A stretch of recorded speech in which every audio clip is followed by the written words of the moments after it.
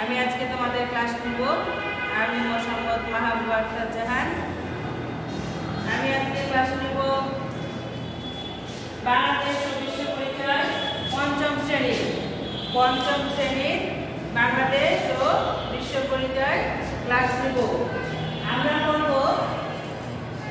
পড়ব তোমার আমাদের মুক্তিযুদ্ধ প্রথম চ্যাপ্টার যেটা প্রথম অধ্যায় আছে কি আমাদের মুক্তিযুদ্ধ, আর দ্বিতীয় অধ্যায় আছে আমাদের কি মুক্তিযুদ্ধে সামরিক বাহিনী। অধ্যায়গুলো ছোট ছোট, তাই আমি একসঙ্গে দুটো পড়িয়ে দেবো আজকে তোমাদের। একটা হবে আমাদের মুক্তিযুদ্ধ আর 2 নাম্বারটা মুক্তিযুদ্ধে সামরিক বাহিনী। তো তোমরা সবাই বই বের করো এবং মনোযোগ সহকারে দেখো। আমাদের মুক্তিযুদ্ধ দেখো, এখানে কতগুলো ছবি দেওয়া আছে। এই ছবিগুলোর মানুষগুলোকে আমাদেরকে চিনতে হবে, এদের জীবন সম্পর্কে আমাদের জানতে হবে, জ্ঞান অর্জন করতে হবে। এরা কি ছিলেন, দেশের জন্য কি করেছেন, এগুলো আমাদেরকে জানতে হবে বা জানা খুবই জরুরি আমাদের। তো দেখি আমরা পড়ি 1 নাম্বার মুক্তিযুদ্ধের সূচনা। মুক্তিযুদ্ধ নামটা তো তোমরা অনেকেই শুনেছো, ক্লাস 5-এ যেহেতু পড়ছো অনেকেই শুনেছো বা পড়েছো এর আগেও ক্লাসে। তো দেখি কি আছে। 1971 সালের মহান মুক্তিযুদ্ধ বাঙালি জাতির ইতিহাসে একটি অত্যন্ত গৌরবময় ঘটনা। 1971 সালের মুক্তিযুদ্ধটা সত্যি বাঙালির জন্য একটা গৌরবময় ঘটনা।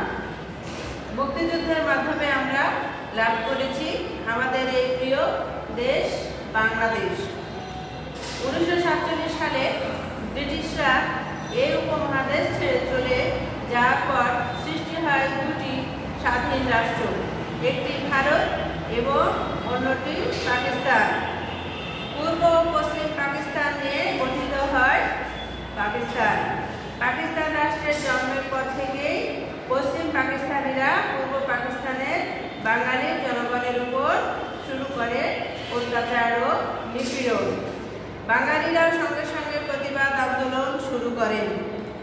এরকম কয়েকটি উল্লেখযোগ্য প্রতিবাদ ও আন্দোলনের ঘটনা আমরা দেখব। কি 1971 সালের মুক্তিযুদ্ধ ছাড়াও আমাদের দেশে কি কি আন্দোলন হয়েছিল সেগুলো সম্পর্কে আমরা জানবো। দেখি কি ছিল আমাদের আন্দোলন। দেখো, 1952 সালে হয়েছিল কি আমাদের দেশে ভাষা আন্দোলন। 1952 সালে হয়েছিল ভাষা আন্দোলন। তারপরে 1966 সালে কি আছে, 1966 সালে হয়েছিল আমাদের 6 দফা আন্দোলন। 1966 সালে হয়েছিল 6 দফা আন্দোলন। 1966 সালে 6 দফা আন্দোলন হয়েছিল। তারপরে হয়েছিল কি 1969 সালে গণ অভ্যুত্থান হয়েছিল। 1969 সালে গণ অভ্যুত্থান হয়েছিল। তারপরে হয়েছিল 1970 সালে সাধারণ নির্বাচনে আওয়ামী লীগের নিরঙ্কুশ বিজয় হয়েছিল। 1970 সালে আওয়ামী লীগের নিরঙ্কুশ বিজয় হয়েছিল। তারপরে 1971 সালে 25শে মার্চে পাকিস্তান সেনাবাহিনী নারকীয় হত্যাকাণ্ড গণহত্যা ও বাঙালিদের প্রতিরোধ, মানে 25শে মার্চ পাকিস্তানি সেনাবাহিনীরা দেশের জনগণের উপর নারকীয় গণহত্যা চালিয়েছিল। 1971 সালের 26শে মার্চে বঙ্গবন্ধুর স্বাধীনতার ঘোষণার মধ্য দিয়ে মহান কি হয়েছিল আমাদের মহান মুক্তিযুদ্ধ শুরু হয়েছিল। মহান মুক্তিযুদ্ধ শুরু হয়। তাহলে 1971 সালের 26শে মার্চ বঙ্গবন্ধুর স্বাধীনতা ঘোষণার মধ্য দিয়ে মহান মুক্তিযুদ্ধ শুরু হয় আমাদের দেশে। তাহলে আমরা দেখছি পাকিস্তানিরা আমাদেরকে কোনোদিনই শান্তিতে থাকতে দেয়নি, একটার পর একটা যুদ্ধ তারা চালিয়ে গেছে। কিন্তু শেষমেশ আমরা 1971 সালে স্বাধীনতা যেটা মুক্তিযুদ্ধ হয় সেই মুক্তিযুদ্ধের মধ্যে 26শে মার্চ শুরু হয় এবং 16 ডিসেম্বর আমরা সেই মুক্তিযুদ্ধে স্বাধীনতা অর্জন করি বা নিজেরা অর্জন করে আমাদের দেশটিকে শান্তি আনি আমরা বা শান্তি অর্জন করি। তাহলে 16 ডিসেম্বর আমাদের দেশ স্বাধীনতা অর্জন করে যে আমরা স্বাধীন সার্বভৌম বাংলাদেশ পেয়েছি। মুক্তিযুদ্ধ শুরুর 1 মাসের মধ্যে 1971 সালের 10ই এপ্রিল গঠন করা হয় বাংলাদেশের প্রথম সরকার, যা মুজিবনগর নামে পরিচিত। তাহলে এখানে আমরা পড়তে পারবো মুজিবনগর সরকার কি বা কাকে বলে, এটা একটা পড়ার বিষয় আছে আমাদের। তৎকালীন মেহেরপুর মহকুমার বৈদ্যনাথ তলায় বর্তমান নাম যেটা মুজিবনগর। আমবাগানে 17 এপ্রিল এই সরকার শপথ গ্রহণ করে। বঙ্গবন্ধু শেখ মুজিবুর রহমানকে স্বাধীন বাংলাদেশের রাষ্ট্রপতি হিসাবে ঘোষণা করা হয়। তিনি পাকিস্তানের কারাগারে বন্দী থাকার কারণে উপরাষ্ট্রপতি সৈয়দ নজরুল ইসলাম অস্থায়ী রাষ্ট্রপতির দায়িত্ব পালন করেন। এ সরকারের অন্যতম সদস্যরা হলেন প্রধানমন্ত্রী Tajuddin Ahmed, captain M A Mansur Ali O am Kamaruzzaman স্বরাষ্ট্র এবং তার পুনর্বাসন মন্ত্রী। মুক্তিযুদ্ধকে সঠিক পথে পরিচালনা এবং দেশে ও বিদেশে মুক্তিযুদ্ধের পক্ষে জনমত গঠন ও সমর্থন আদায় করার ক্ষেত্রে এই সরকার সফলতা লাভ করে। মুজিবনগর সরকার গঠনের পর মুক্তিযুদ্ধের গতি বৃদ্ধি পায়। এ সরকারের নেতৃত্বে সকল শ্রেণীর বাঙালি দেশকে শূদ্রমুক্ত করার জন্য সশস্ত্র সংগ্রামে ঝাঁপিয়ে পড়ে। মানে সর্বস্তরের মানুষ দেশের শান্তির জন্য বা স্বাধীনতার জন্য মুক্তিযুদ্ধে ঝাঁপিয়ে পড়ে। এ ছিল আমাদের মুক্তিযুদ্ধ। এখন আমরা দেখি মুক্তিযুদ্ধে সামরিক বাহিনী।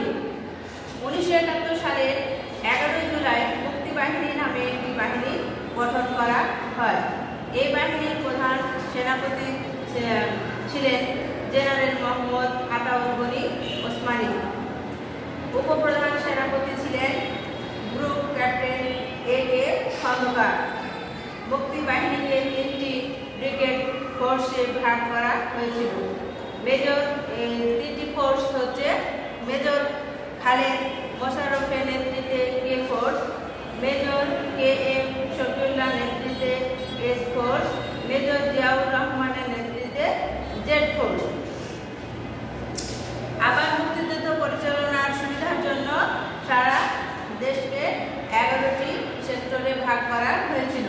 সেই 11টি সেক্টরগুলো আমরা দেখি কোন জেলা কোন সেক্টরের অধীনে ছিল সেটা আমরা দেখব। সেক্টর 1 এর অধীনে ছিল পার্বত্য চট্টগ্রাম এবং নোয়াখালী জেলার অংশবিশেষ। সেক্টর 2 কুমিল্লা ও ফরিদপুর জেলা এবং ঢাকা ও নোয়াখালী জেলার অংশবিশেষ। সেক্টর 3 মৌলভীবাজার, ব্রাহ্মণবাড়িয়া, নারায়ণগঞ্জ এবং কেরানীগঞ্জের অংশবিশেষ। সেক্টর 4 উত্তরে সিলেট সদর এবং দক্ষিণে হবিগঞ্জ মধ্যবর্তী সমস্ত অঞ্চল। সেক্টর 5 সিলেট জেলার উত্তরাঞ্চল। সেক্টর 6 রংপুর ও দিনাজপুর জেলা। সেক্টর 7 এর অধীনে ছিল আমাদের রাজশাহী, পাবনা, বগুড়া ও দিনাজপুর জেলার অংশবিশেষ। সেক্টর 8 কুষ্টিয়া, যশোর ও খুলনা জেলা। সেক্টর 9 বরিশাল, পটুয়াখালী এবং খুলনা এবং ফরিদপুর জেলার অংশবিশেষ। সেক্টর 10 কোনো আঞ্চলিক সীমানা ছিল না, নৌবাহিনীর কমান্ডো নিয়ে গঠিত। নৌ অভিযানের প্রয়োজনে যে কোনো সেক্টর এলাকায় গিয়ে অপারেশন শেষে 10 নম্বর সেক্টরে ফিরে আসতে হবে, মানে এটা নৌবাহিনীদের। সেক্টর 11 টাঙ্গাইল এবং ময়মনসিংহ জেলার অংশবিশেষ। তাহলে আমরা জানলাম 11টি সেক্টর কেন করা হয়েছিল বা কোন জেলা কোন অঞ্চল কোন সেক্টরের অধীনে ছিল সেটা আমরা জানলাম। এছাড়া স্থানীয় ছোট ছোট যোদ্ধা বাহিনী ছিল। ভারতের বিভিন্ন অঞ্চলে যোদ্ধাদের প্রশিক্ষণ দেওয়া হতো। তারা গেরিলা ও সম্মুখ যুদ্ধ অংশ নিতেন। 30,000 নিয়মিত যোদ্ধাদের নিয়ে গঠিত এই বাহিনীর নাম মুক্তিফৌজ। তাহলে মুক্তিফৌজ কি আমরা এটা জানলাম। মুক্তিফৌজ কারা? 1 লক্ষ গেরিলা ও বেসামরিক যোদ্ধা সমন্বয়ে গঠিত মুক্তি বাহিনীর সাথে কাঁধে কাঁধ মিলিয়ে যুদ্ধ করেছিলেন এই মুক্তিফৌজ। তাহলে এই মুক্তিফৌজ কি বা মুক্তিফৌজেরা কিভাবে যুদ্ধ করেছিলেন আমাদের জন্য, আমাদের দেশের স্বাধীনতার জন্য, সেটা আমরা জানলাম। তাহলে এই চ্যাপ্টারগুলো আমাদের জানা অবশ্যই দরকার বা পড়া। তোমরা বাসায় আরো দু একবার পড়বা, তাহলে অবশ্যই এর ভিতরে আসল সত্যটা বা মূল কথাটা তোমরা বুঝতে পারবা, দেশের সম্পর্কে বিভিন্ন জ্ঞান অর্জন করতে পারবা। তো অবশ্যই তোমরা পড়বা, আশা করি। এগুলো তোমরা বাসায় পড়বা মনোযোগ সহকারে, যেহেতু স্কুল আসতে হচ্ছে না, বাসায় অনেক সময় পাচ্ছ, তোমরা বসে থেকে সময় নষ্ট না করে লেখাপড়া করবা, তাহলে তোমাদের সুবিধা হবে। তাছাড়া তোমরা জ্ঞানের ভান্ডার তোমাদের বৃদ্ধি হবে না বা কিছু জানতে পারবো না। তো তোমাদেরকে আমি দুটা বাড়ির কাজ দিয়েছি। দেখো বাড়ির কাজগুলো হচ্ছে কি, দুটা বাড়ির কাজ আছে। মুক্তিযুদ্ধের তাৎপর্য কি, মুক্তিযুদ্ধের তাৎপর্য কি, আর বাংলাদেশকে কেন 11টি সেক্টরে ভাগ করা হয়েছিল, এই দুটো তোমাদের বাড়ির কাজ। বাড়িতে অবশ্যই তোমরা এই কাজগুলো করবা, চেষ্টা করবা, পারবা। যদি না পারো স্কুল যখন খুলবে তখন আমাকে বলবা, আমি তোমাদেরকে অবশ্যই সাহায্য করব। তো চেষ্টা করবা, চেষ্টা করলে পারবা। যেহেতু পড়িয়ে দিলাম, এগুলোর মধ্যে থেকে তোমাদের এই উত্তর দুটো পেয়ে যাবা। তোমরা বসে বসে চেষ্টা করবা।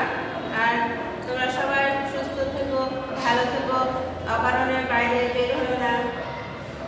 মুখে বাইরে গেলেও প্রয়োজনে যদি যাও মুখে মাস্ক ব্যবহার করবা, হেঁটে জল দিবা, হাতে নিয়মিত হাত সাবান দিয়ে ধৌত করে যে কোনো জিনিস খাবা বা কোনো মুখে টুকে হাত দিবা। অবশ্যই তোমরা পরিচ্ছন্নতা বজায় রাখবা।